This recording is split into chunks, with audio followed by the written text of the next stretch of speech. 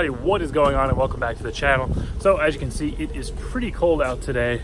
Got my winter hat on. Last video where I showed you guys the Tahoe, I mentioned if you wanted to see future videos on it. A lot of you guys seem really interested and want to see more videos. And the thing is, winter's right around the corner, and the Camaro I don't really take out as much. It was like ice all over the place. We just had a lot of rain and then it froze over. Then they threw salt down, so the roads are kind of that watery, salty mess with a little bit of ice here and there. So I'm not really taking it out.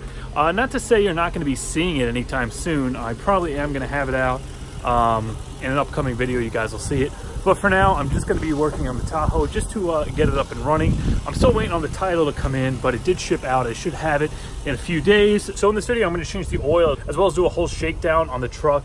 I'm going to pull the wheels, check the brakes, see if anything looks out of place. You know, the usual stuff on these kind of trucks. I'm going to check the control arm bushings, any leaks, stuff like that. Check for play in the front end. I know for sure I'm going to need transmission cooler hoses because there is a leak towards the front of the truck coming from one of the hoses.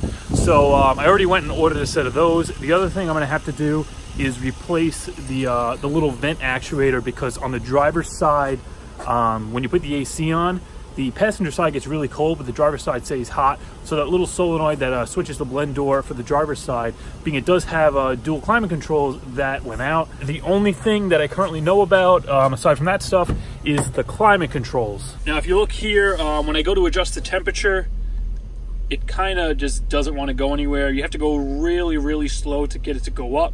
Even then, it's still pretty finicky. So I think I'm gonna have to get another set of climate controls. The passenger side, same thing. Right now, we're gonna get the oil change done. We're gonna check everything out underneath, check for leaks. I already went and aired up all the tires. You saw in the intro, I got the windows all cleaned up, got the auction lot number off, as well as check the air filter. The air filter looks brand new, but I still went and picked up a K&N one, so I'm going to be installing that in a future video. I just want to get this engine bay taken care of, really do a nice cleaning and a power washing on it before I go and put the new air filter in. But before I go any further, I want to show you a note that I found in the back of the truck. Now, I was just in here kind of looking around, sitting in the third row, getting a feel for what needs to be done, and I went in here in this little box, and I actually found, I can't get it open right now, my hands are like frozen, but I found this little note in there. And as I mentioned in the last video, I said that this truck was really clean, and aside from all the dirt and the possibility of kids being in here, it looked like it was really taken care of. And I popped that door open yesterday, and this is what I found in here. It says, "To the new owners of Tahiti." I'm guessing that Tahiti is the name of the truck. From the old owners of Tahiti, 2006 to 2017. So the previous owner had this truck for 11 years. So that definitely tells me that it was probably maintained pretty damn good. The first owner only had it for a couple of years, so it's very possible that it was a lease, and then once it got turned in, the second owners here bought it. But in here, they just wrote a note to the future truck owner, which is me. "Dear future truck owners, the truck's name is Tahiti, and she is a girl. Make sure you take good care of the truck. Love the old owners. P.S. Be nice to the truck." So obviously the previous owners really love this thing, and they took care of it, and they hope that the second owner is going to take care of it as well. And they kind of lucked out, because I take very, very good care of my cars. I kind of go overboard with them. So as I mentioned, first thing I'm going to be doing is just kind of doing a shakedown, seeing anything that looks weird, getting that repaired. Then I'm going to come on to the interior, do a complete cleaning, detailing. Headliner needs some cleaning. I'm probably going to have to recover that at some point as well. As I mentioned previously, it's kind of coming down on that side. Then who knows, I might do some upgrades along the way as well. I mean, it does have that 5.3 in it. I do have HP tuners, so who knows, maybe I'll load a tune on it or do something like that. But for now, we're just going to be focused on getting her cleaned up and making sure she's in tip-top mechanical shape.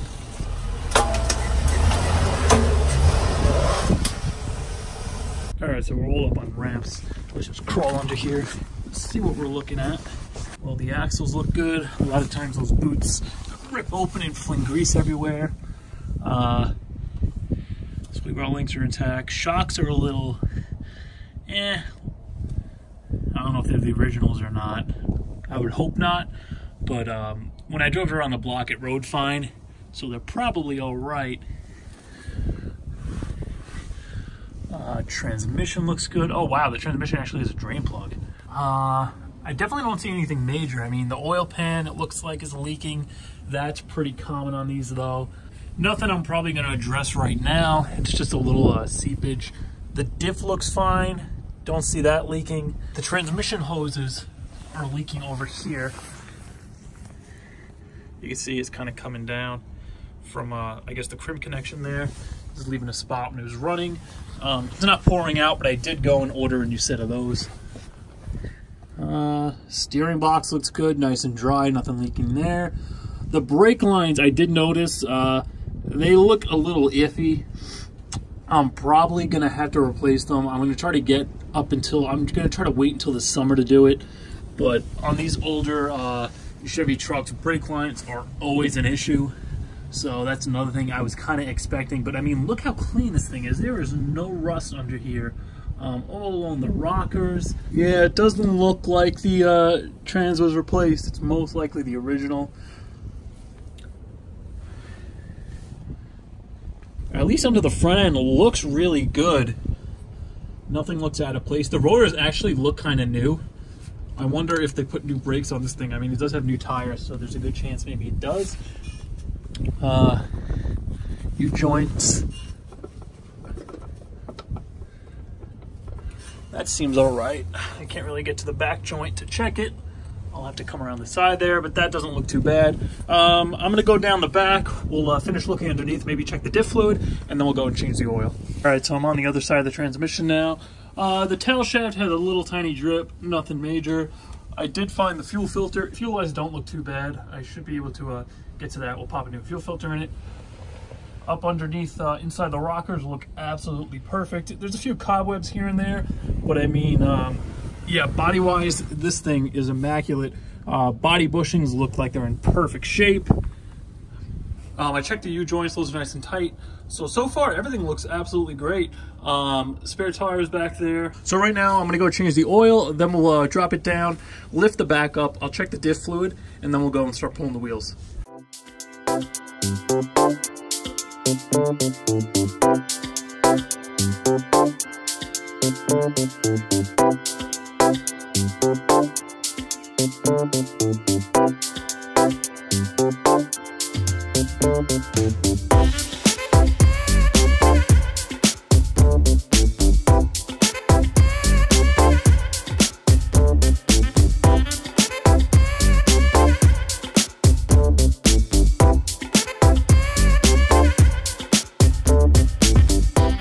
So I got the oil and drains, new filter is on, and the old oil actually looked pretty good.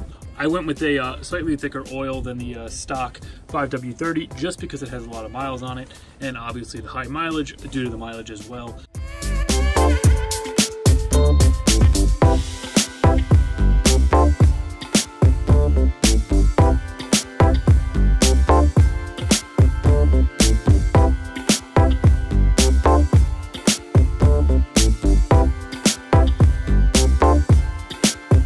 Alright, so I can't seem to get a reading for the diff fluid. The truck is on ramps in the back, but the way the driveway is sloped, if it's not sitting perfectly level, it's actually favoring towards the front of the truck, and I still can't really get a reading on it. So I just have some of this thicker 85-140. I'm just going to top it off with.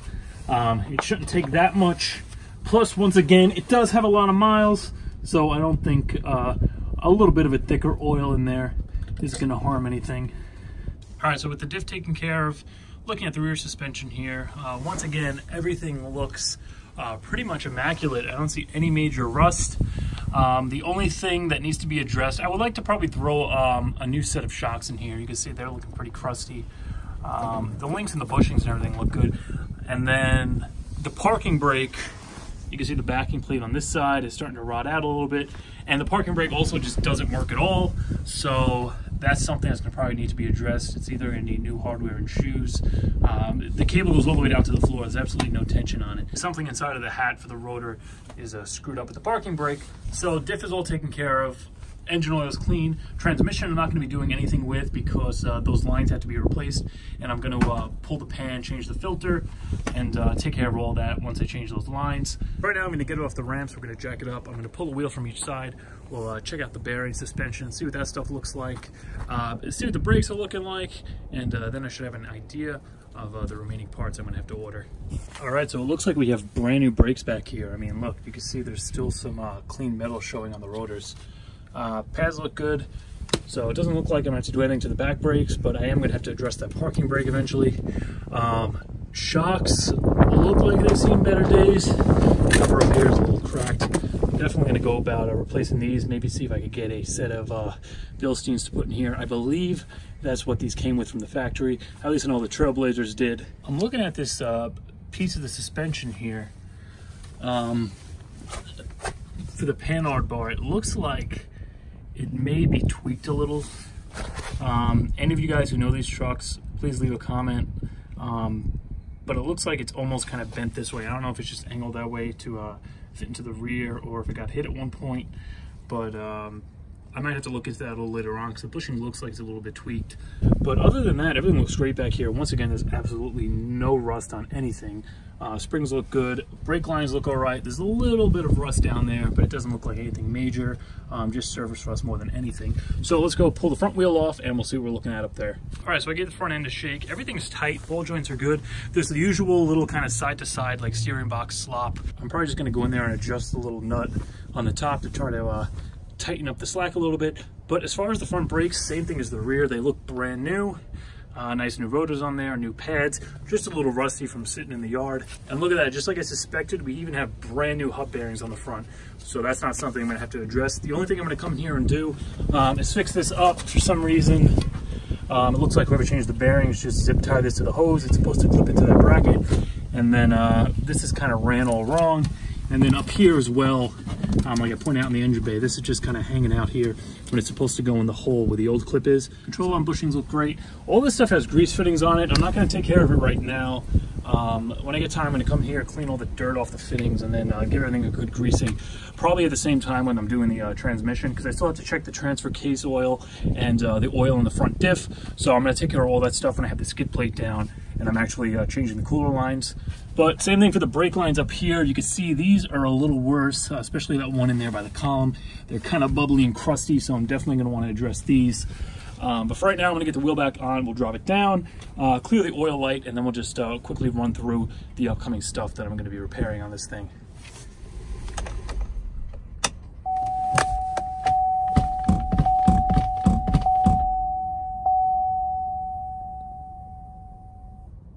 Yeah, so pretty simple. All you got to do to reset the oil life in these trucks is just put the key on, pump the gas 4 times, and then you're back at 100. All right, so wrapping this video up, mechanical stuff we're gonna have to address in another video. First and foremost is gonna be the transmission cooler lines. While I'm at it, I'm gonna drop the pan, put a new filter in there, as well as put some new synthetic fluid, and I'm also gonna throw in a quart of Lucas transmission fix, just to be safe. From what I could tell, this is the original 4L60. Other stuff, I have to, it looks like I'm gonna have to get another washer tank here. I just realized it says leaks on it, unless there's like a crack, or if it's just the O-ring at the bottom where the motor is leaking, I could just replace that and that should fix that issue. The other thing, I'm just gonna throw in a new air filter. I picked up a K&N from AutoZone. I'm just gonna drop that in. Battery I already replaced. We just went through all the fluids, oil's changed, diff fluid is topped off, that looks fine. New brakes all around, new hub bearings in the front, suspension's tight, control arms look good. Really the only thing major mechanically I got to do to this thing is the transmission lines. Other than that, I mean, it looks absolutely great. Obviously it's going to need a huge cleaning.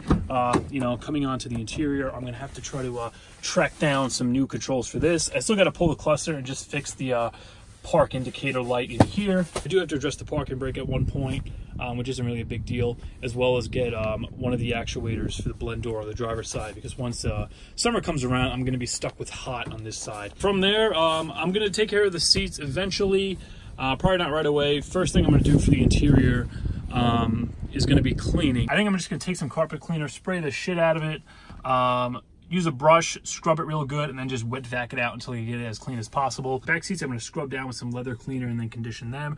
Third row I'm probably going to take out because I really have no use for it. And then as far as the body, I really want to give this thing a really good wash, but it's freezing out. Any water I spray is just going to freeze up on the truck. So I'm most likely just going to take it to one of those drive-in express washes. I didn't do paint correction on it yet, so it's not really a big deal. If it warms up a little, I think I'm just going to take it there, have them wash it, then bring it home, maybe clay bar it and buff it myself.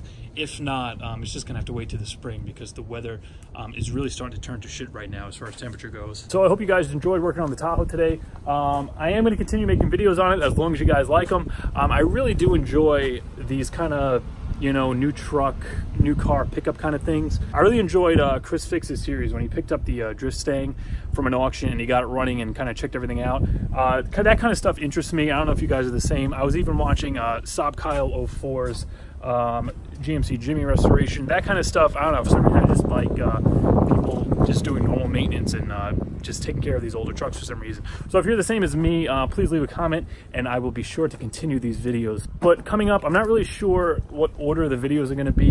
Kind of trying to take care of whatever I can at the moment. So next thing I'm probably going to be doing is giving the engine bay a good cleaning. That's something I could do, get it all hosed down, cleaned up, pop the new air filter in, and then I might combine that with like the transmission video, replacing the lines and the fluid. I'm not really sure. So everything's going to kind of be randomized. I don't want to tell you guys that this video is coming out next week because chances are it's not. It's going to be something completely different. Either way, there's going to be content coming. I'm just not sure which order the repairs are actually going to be in. But for now, if you don't follow me on Instagram, link is going to be in the description as always. And of course, if you enjoyed this video, please be sure to like, comment, subscribe, and I'll see you next time.